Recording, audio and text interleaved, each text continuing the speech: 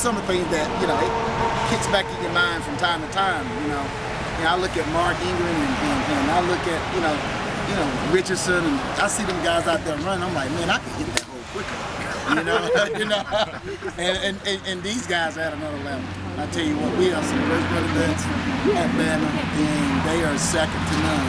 And just like everyone else, I'm excited about this upcoming year.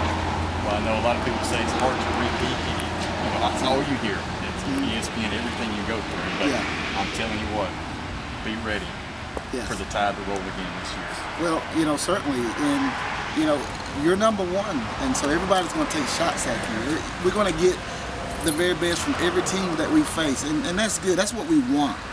And for what I've seen of this team this year, they are hungry, and so they're not so much concerned about last year. That was great. You know, even the year before that, we went 12-0 in the SEC. I know we lost to Florida and ended up losing in the Sugar Bowl, but they're not so much as worried or focusing on what's behind. They are reaching to the things that are ahead of them. And so I guarantee you, and as a former player, you can look at how a guy is training, how a quarterback, a running back, even the coaches. Coach Saban is hungry. All the assistant coaches, they are hungry. Alabama fans, we are hungry. So it's gonna be an outstanding year. If a team's gonna come in and beat the University of Alabama, they're gonna have to be clicking on all cylinders.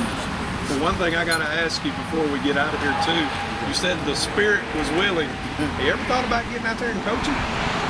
Well, you know, I love teenagers. I love kids. I love speaking at colleges and high schools. There's so many gifted, you know, if anything's going to change in our country, it's going to start with our young people.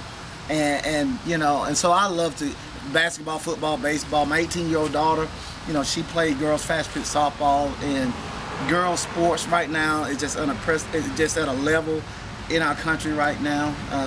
So I love doing it. And, you know, as far as coaching, I just, you know, can only go out and do what God called me to do, and that is to share His word right now.